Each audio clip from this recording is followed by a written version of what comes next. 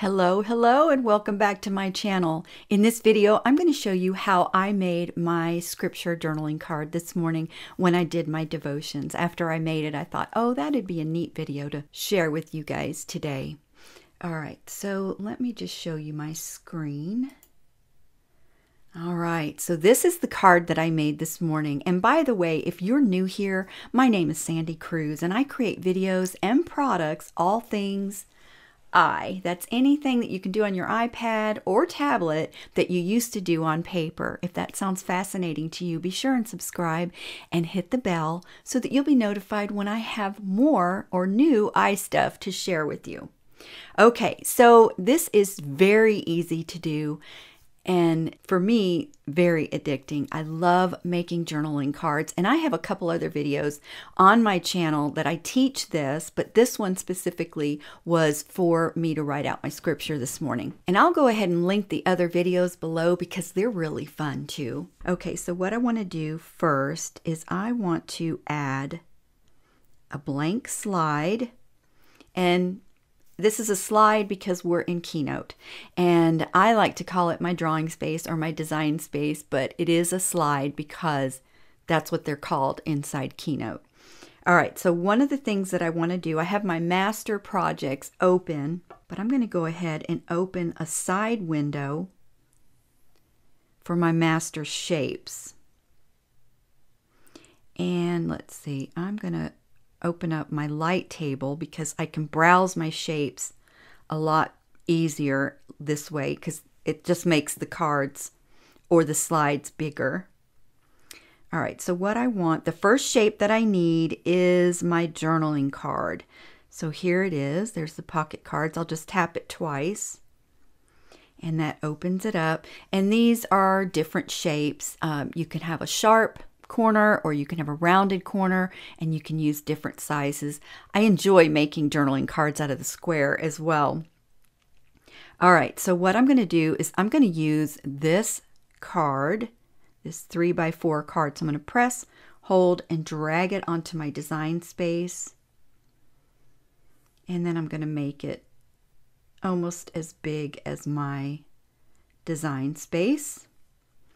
And I don't know if you can see on the video those yellow lines. That's telling me, since they're crossed, that I am exactly in the center of the drawing space, horizontally and vertically. All right, so the first thing I want to do is add a drop shadow to this card. So for that, I tap the paintbrush, and now I'm going to turn on drop shadow. Okay. I like to use this first one for cards. It gives it just the right amount of a shadow without making it look like it's hovering over the drawing space. All right, so now I want to fill it. So you make sure it's selected, tap on the paintbrush again, and this time I want to make sure image is selected. And now I want to go to replace. And since most of my patterns are in my camera roll, I'm going to choose photo or video and go to my albums. I think it was in Summer Fun. Yes, it was. All right, so there it filled my card, but I want to make this a little bigger, and then I also want to rotate it a little bit. So I'll double tap, and now you can see I've kind of activated the pattern behind here. So first I'm going to go ahead and make it a little bigger. And now I want to rotate it, and I'm going to use my 2 fingers and rotate. And something else I want to be sure and do is make sure that there is color in the corners. If I left the corners on either corner white, it would look like it was cut off. All right, that looks good. Now I can tap done. Okay, so now I want to go get my other shape, my journaling shape, and that is on this slide right above it. And I think I used this one. So I'll tap, hold, drag and drop, and one of the things I have to do is drop it outside this shape. If I dropped it in the journaling shape, it would fill it, and I don't want to do that. So undo, tap, hold, and drag, and see now my shape is separate from my journaling card. Resize, rotate, and I did that with my 2 fingers. And that is actually a good size right there. All right, so now let's move this window over a little bit. And I'm going to tap on the paintbrush. And I want to add a drop shadow, so I'm going to make sure that style is selected. Turn on the drop shadow, and I'm going to leave it at the default drop shadow. You can play around with these others. You might like them better, but this is my favorite one, so I usually leave it on that one. All right, now I need to fill it. For that, I'm going to fill it with a journaling page, a digital paper that has lines in it. So for that, I need to go outside of Keynote and tell it I want it to go to Dropbox. So now I'll select it, tap the paintbrush, and now I want to make sure image is selected. And for this, I'm going to hit replace and insert from. And I want to make sure that I'm in my Dropbox. And I'm going to do a search for ruled, because that's how I named this lined page. All right, so tap it. And now you can see it came in vertically. So we're going to rotate that. However, I want to also make it bigger. So I'm going to drag the size all the way over. And I also want to drag so that the margin or the blank part of the page is on the top. Okay, perfect. Now I can hit done, and that is all finished. So now I want to put that little flower that I made, and I made this flower using the abstract floral. I used 2 different sets, or a shape from 2 different sets. So let's go ahead to my master shapes. Turn on light table so that I can view easily. And I think they're at the top. Yep, here we go. I'll just tap on this one. And this is the floral set 1. And I'll press, hold, and drag it. Remember, you can't drop it into your shape or it will try to fill it. That looks good. All right, so the next shape, let's see, where did I get that? The stem, here it is. So I'm going to press, hold, and drag the stem over. And now I'm all done with my shape, so I can just slide that over and out of the way. And this needs to definitely be smaller. Even smaller still. All right, and while this is selected, I'm going to go ahead and add my drop shadow and I'm going to fill it too. So for the drop shadow, hit the paintbrush, hit style. You see how repetitive this is? It's, tap and fill, and you're using pretty much the same buttons, tapping, and that added my drop shadow. So now I'm going to tap on the paintbrush again, and now I want to go to image, replace, and I know what I want to fill it with is in my albums. So I'm going to choose photo or video. Go to my album, and I'm looking for, I think I'm looking for bling. Yep, that's it. And I'm going to fill it with the gold glitter. And I also want to make it a little bit bigger so you can tell a little more that it's glitter. Oh, that looks perfect. All right, now I want to fill the flower. I'm going to have to move that out of the way. It won't let me select the flower. All right, tap on the paintbrush, and I'm going to add my drop shadow, and then back on image, replace, choose photo, and my albums, and I want something, a light yellow.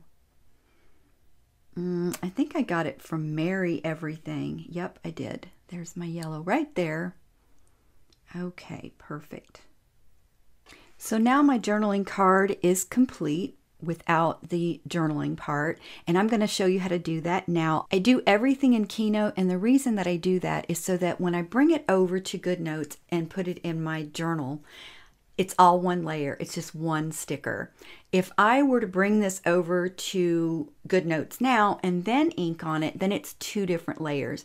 And if I wanted to move it around or resize it, I would have to be sure that I had everything selected, including the ink.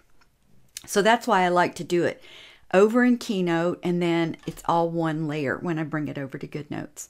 All right, I can go ahead and close that other window. I don't need any more shapes. And now to journal, I'm going to tap on the plus, and I'm going to tap drawing. And I already have the color that I want to use, but real quick, I'm going to show you that you can add a collection of color ink to Keynote. And these are some colors that I have saved. And it's real easy to save a color. You can adjust these scales up here, and when you get to a color that you like, you can go ahead and tap add. You can also add a color by using the hex code.